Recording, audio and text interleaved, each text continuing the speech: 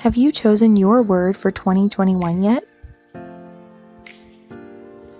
Choosing a word for the upcoming year is an excellent way to make sure that you're focusing on the things that you want to accomplish this year. If you haven't chosen a word yet, one thing you can do is think of something that you want for your life, including your goals. Think of a word or a trait that relates to that. Maybe it's being present. Maybe it's being fearless. Whatever it is, think of a word of something that you want your year to become. If you need help deciding, put several words that you choose in a hat or a bucket. Whatever word you pull could be your word of the year.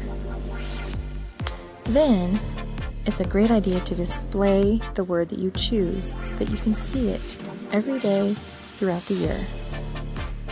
I'm showing you some examples here of ways that you can do some art to display your word for the year.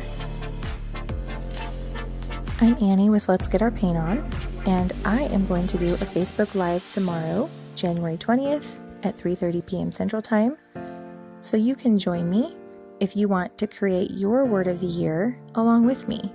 No need to worry if you miss the live video or you can't watch it, because the replay will be available on my Facebook page and probably also on YouTube for a long while afterwards. So feel free to watch it anytime. Again, go to Let's Get Our Paint On Facebook. Thank you for watching and listening today. I hope you have a great day and find some way to get creativity into your life.